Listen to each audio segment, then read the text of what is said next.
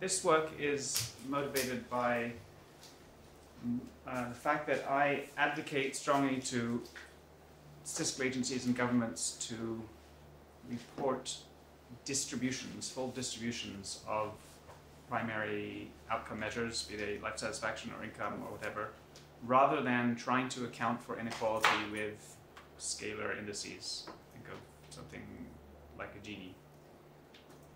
And in fact, I advocate for reporting distributions more and even avoiding reporting means for these kinds of things.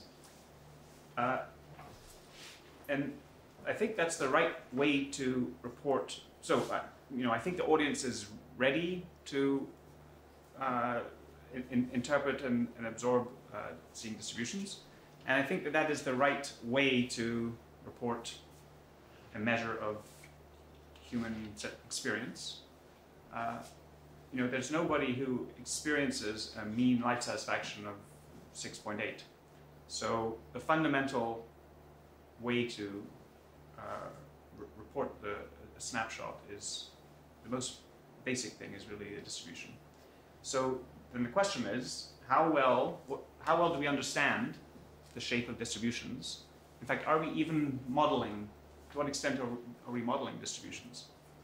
I'll unpack that just a little bit, but I'm going to, so I want to stare at this, which is the answer to a 0 to 10 life satisfaction question, meaning taking all things into account. How satisfied are you with your life these days on a scale of 0 to 10 in Chinese, for an elderly rural population around Beijing. We took over 2 field seasons. See, and can you come up with a theory that explains the shape of this?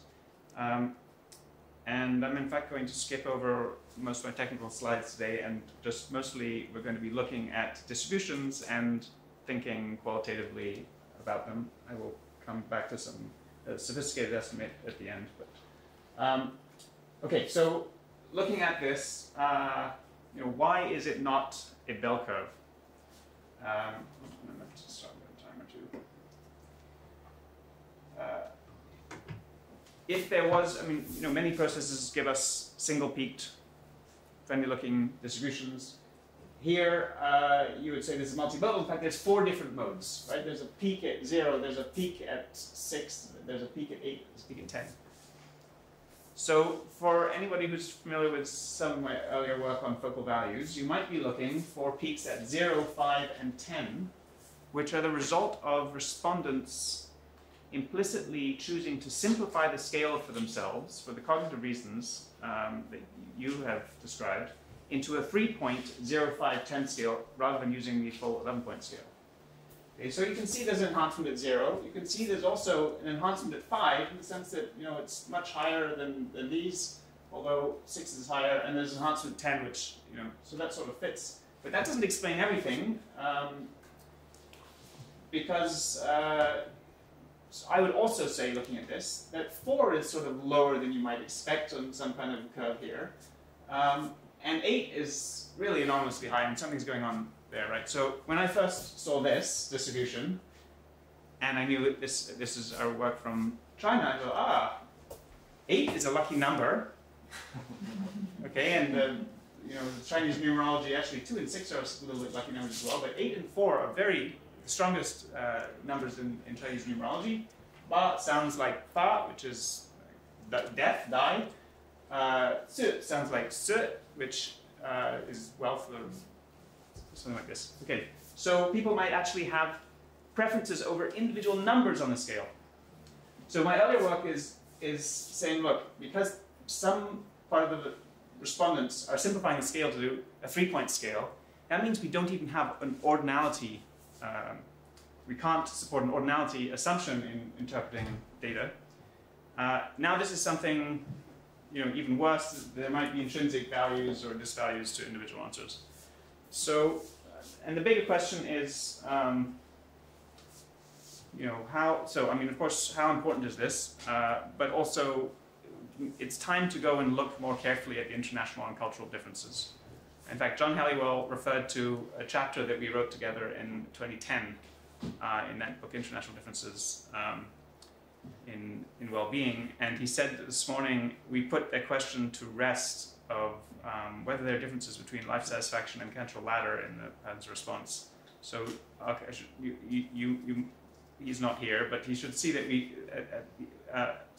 we put two things to rest, right? That was one, and the other is differences around the world. So if we estimate a model explaining life satisfaction around the world, do we get more or less the same coefficients, the same patterns, without which none of us would feel very confident in using the scale if it didn't meet those kind of conditions. So it's time to look at that more quantitatively. Okay, have I beaten that? Oh yeah, no, I meant to say, by the way, the shape of this thing, the first question might be asked, well, the sample size is 2,000. Is this pattern significant? Well, let me show you, if I break it up by gender, the details are actually quite well reproduced. But I'm not going to break it up by a bunch of other things right now. Let's go to... It's something with the 9 they don't like, eh? Not that I've noticed or I'm going to talk about. Yeah, But just well, 8 captures I'm 9. from Japan, Yeah. but I can imagine 9 means 9. suffering. Yeah. Means what? 9 means suffering in Japanese, but also in Chinese. Okay. Ah, So, that's why. possibly. And Four means yeah, okay. Yeah. So let me keep going. I'm actually not going to dwell on suffering. so there's one more thing I want to point out, just for the people who are running regressions, as context here, for how to model this kind of thing. And that is that, so here's actually, okay, here's the same data. Now if that I just showed you, I'm just going to leave it on as an outline. Now, if I run an OLS kind of regression, which assumes cardinality of these numbers, right? It means that my prediction looks something like this. It's a single peaked, it's, it's a Gaussian. In fact, this is even without any predictors. If I just have a constant and an error term, I'll get this. So I could have higher peaks on the 0 and the 10 due to it going outside. But basically, it'll be, other than that, it'll be single peaks that look like this. If I add more predictors, shape doesn't change. It's just multiplying more Gaussians together. I still have a Gaussian. By contrast, if I use an ordered logit model, so I'm just using ordinality now, I can fit the distribution perfectly, right? In fact, I can do this without anything, without any predictors, and that's because in ordered logit you have cutoff points that are flexible to tell me how to split up the linear part. And so so if I add more predictors, I'm not doing any better, for the distribution in this sense. So, so if you want to think about explaining the kind of features that I've just described, we clearly need some other kind of structure built into the model, which, as I mentioned, I've already done some modeling for the 0, 5, 10 case, which we'll come back to a little bit. Okay, and I can't flip through this Microsoft thing, it doesn't let me go quickly, but I'm not talking about these, so don't look at them. So they're very interesting, I'm sure. Okay, I want to get to, I just want to go through some country distributions.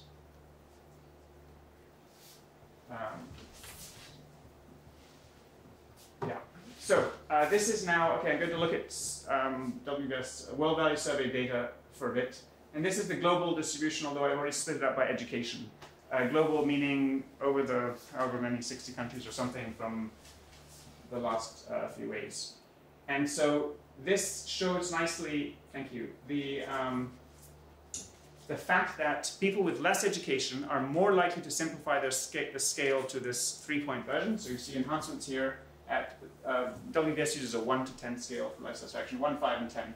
And you can see that somewhat goes away. So the people with more education, this is actually a university degree, so that's primary, secondary, and complete the tertiary, they go away, as well as people getting a little bit happier. So you can see that the fraction of people reporting 10 is higher for lower educated than for the most educated. Excuse me, which country is this one? This is an average across around the world. All countries? Well, no, the ones in WBS, so about 60 countries. 60 countries, okay. Yeah, and I'm going to split countries up now according to sort of cultural groups, you'll see. And let's just go through some of them one by one. Here's Ghana. So now interestingly in Ghana, that education effect is maybe there a little bit, but not so strong, right? So the focal values actually aren't very strong. Mali, totally different. So we have a very strong focal values effect, 1, 5, and 10 here for the less educated, and it's not completely gone here. You know, so it's strong. Okay, here's Nigeria. What do I want to say about that? I'm not sure. Rwanda. You don't have much of that effect at all. Okay, look at Zimbabwe, where again you have extremely strong focal values for those with the least education, and you only get rid of it a little bit with secondary education.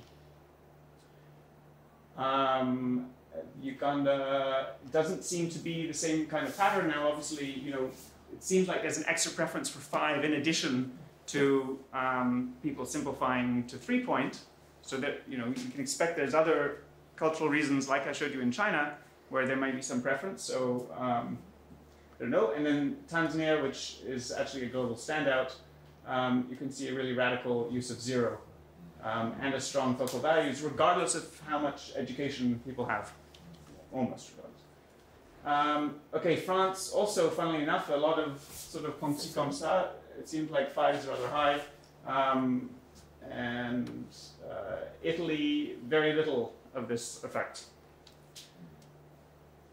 Okay, I haven't memorized exactly which ones I want to comment on, but you're just seeing a lot of variation here, right? Spain now, also relatively little enhancement of these focal values.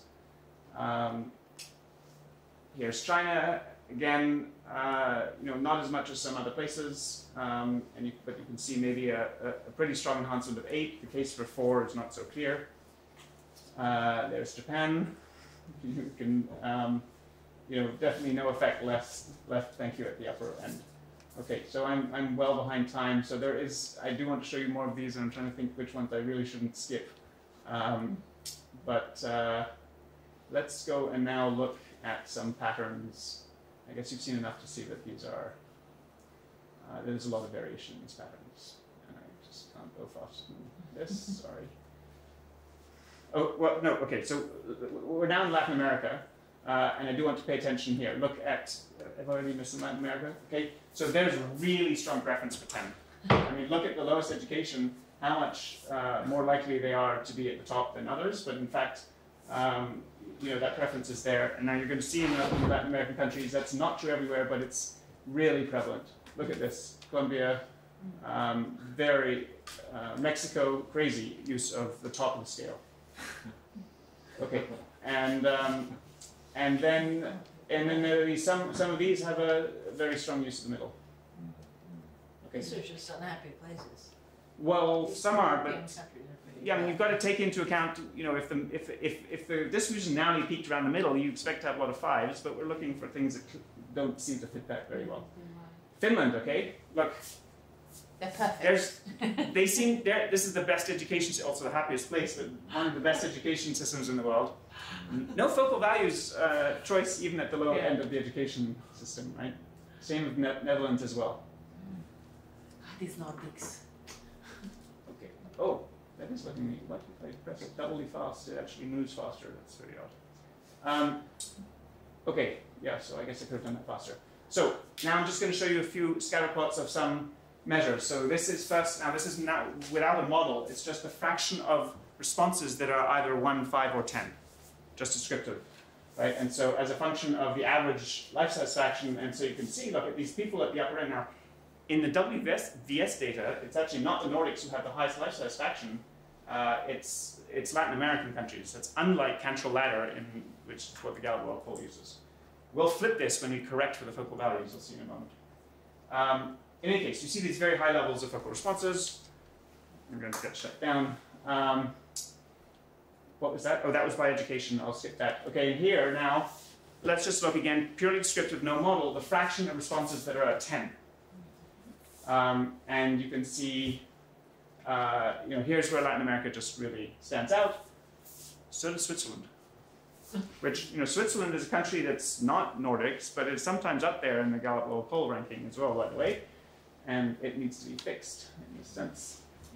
That's the same thing by education. Now here's the fraction that are 5. This is sort of more a little bit sensible measure of the mean, if you like, so not too much counterintuitive variation there, and that's by education. And here's, where was the fraction that are 1? I must have missed it.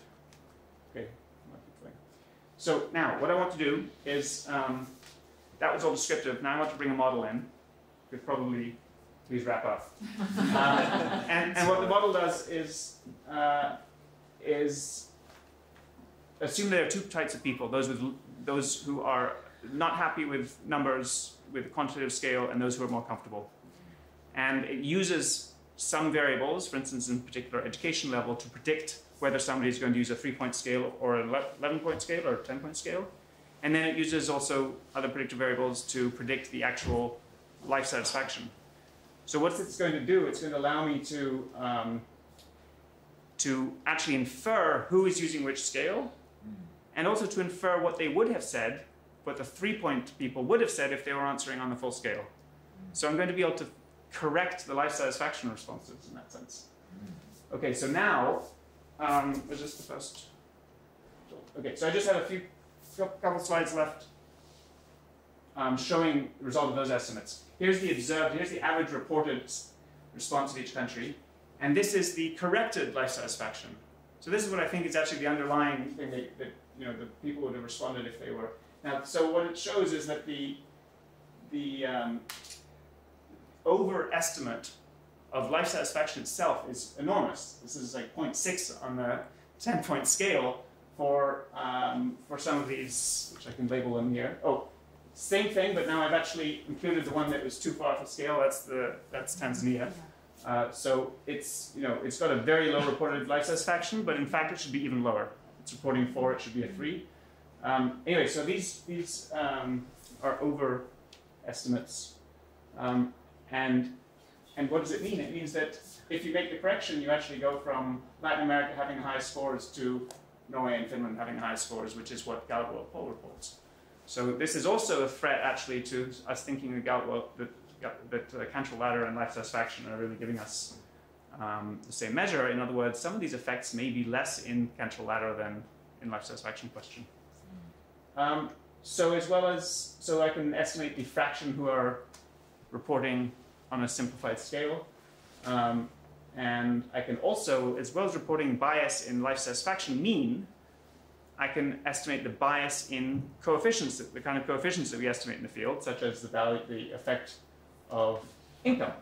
So here's the bias now in the effect of income, and my summary of this is just generally we underestimate the value of income in general because of this effect. In other words, and we underestimate the value of education. And here you can see that's especially stark for the same group of countries. Okay, so I think that's it. And I already gave sort of some of the implications when I referred to us not examining enough the question of how much the response scale is different, how much people are answering the same question around the world. And also, you know, this question of our 2 different versions of the cognitive life evaluation.